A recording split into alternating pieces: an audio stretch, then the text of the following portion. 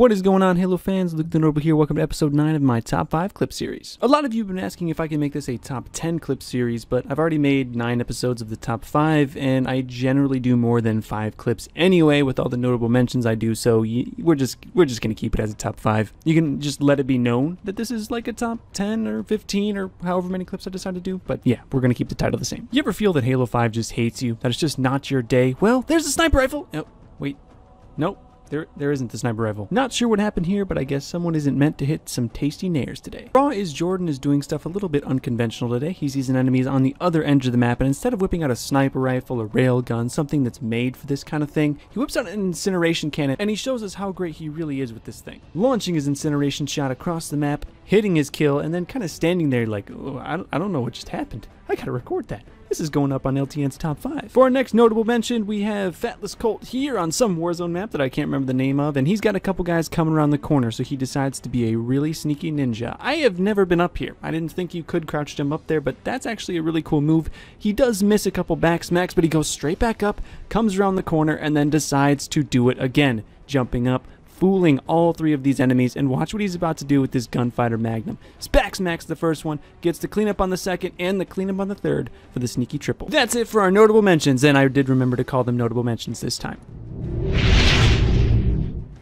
Our man Doom is about to be probably the most clutch player that I've ever seen, taking on a Warthog by himself, spraying the guy in the back of the Warthog for the kill. He's one shot now, so he runs towards the overshield, narrowly activating it before the guy with the hammer gets the first shot in, and then goes on to perfect him for the kill. Take that hammer. You deserve it. What's really cool about this clip is that at no point does he know that the OS is there. He just knows some kind of ESP or timing it or whatever. It's so clutch. It looks like it may be a close one for Mega Bravo 1 here. The enemy's got 24 kills and he only has 21, but he does have the camo, so he could end up clutching this out, but I'm not crossing my fingers anytime soon. Gets the first cleanup and the second, getting clutch medals for both. I didn't think you got clutch medals anytime you got a kill. Getting the triple kill without a scope. Who needs scope? Who cares that I did a video on that? And then the last kill for the overkill, for the win. Mega Bravo 1 was one player who went in and won. He came in number 1st place and he won.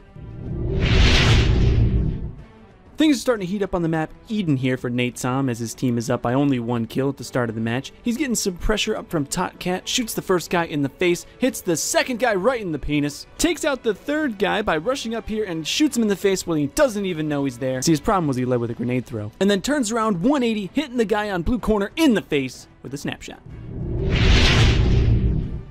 Fubiki's honestly starting to become the lord of this top 5. He's just in it so often, but it's not my fault, guys. He sends me pretty awesome clips. We are on the same map, Eden, and Fubiki knows that this binary rifle is going to become some sort of sweet, awesome clip fuel. He takes out the first guy, takes 2 shots, but that's okay. Hits the 1-shot guy for the double, cleans up the easy triple, looking around, reloading, sees 2 guys in the corner of his eye, gets a double simultaneous with the binary rifle, picking up the kill-tacular, and getting the extermination. Halloween's coming up, guys, so you know I had to pick a spooky one. Divine's here on this big team battle map, and again, I could never remember the names of these ones, but he's got the camo, and he sees a bunch of guys about to cap the flag for the red team, but he says, no, not today. He comes in all spooky-like, getting the assassination for the kill-tacular. There is the kill-trocity, and picking up the last guy for the Kilimanjaro.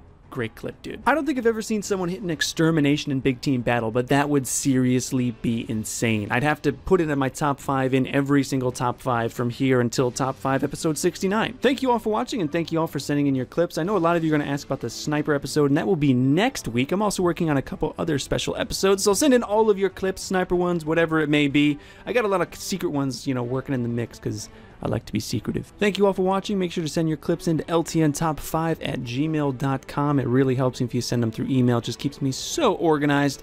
Community montage coming soon. Almost have enough clips for that, so if you want to get into that, send those as well. Thank you all for watching. Stay notable, and I'll see you in the next video. Bye-bye.